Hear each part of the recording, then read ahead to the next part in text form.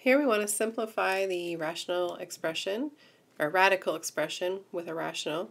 So for one thing, we can rewrite it as the square root of 11 over the square root of 7. But then you want to get rid of any radicals that you have in the denominator by multiplying the top and the bottom by root 7.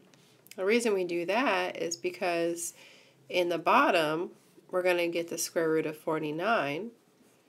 And the top, of course, is the square root of 77. But the square root of 49 is just 7. So our final answer is the square root of 77 over 7.